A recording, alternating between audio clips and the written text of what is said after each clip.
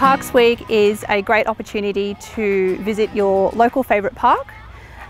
It's also a great opportunity to check out and get involved in one of the many activities that are available across the region during Parks Week, which is the 7th to the 15th of March. There's 35 activities available across the region during Parks Week. A lot of those are change project activities, so fitness groups, walking groups, parkrun, dance, chair yoga.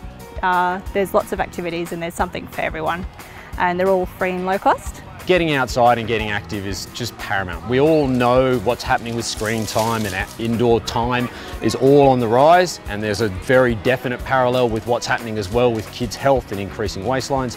So the more we can help reintroduce them into that outside and active play, the better. And that for some kids needs to come outside of structured sport. There is absolutely a place for structured sport, but for some children they need another option outside of that kind of competitive framework as well.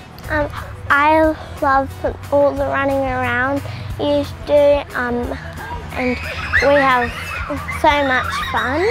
I think it's great that there's a lot of different opportunities that are offered through the parks, so we were certainly happy to get on board, and again giving that different option for the kids in the area, another opportunity for them to do something active and that's promoted through the council. Fantastic.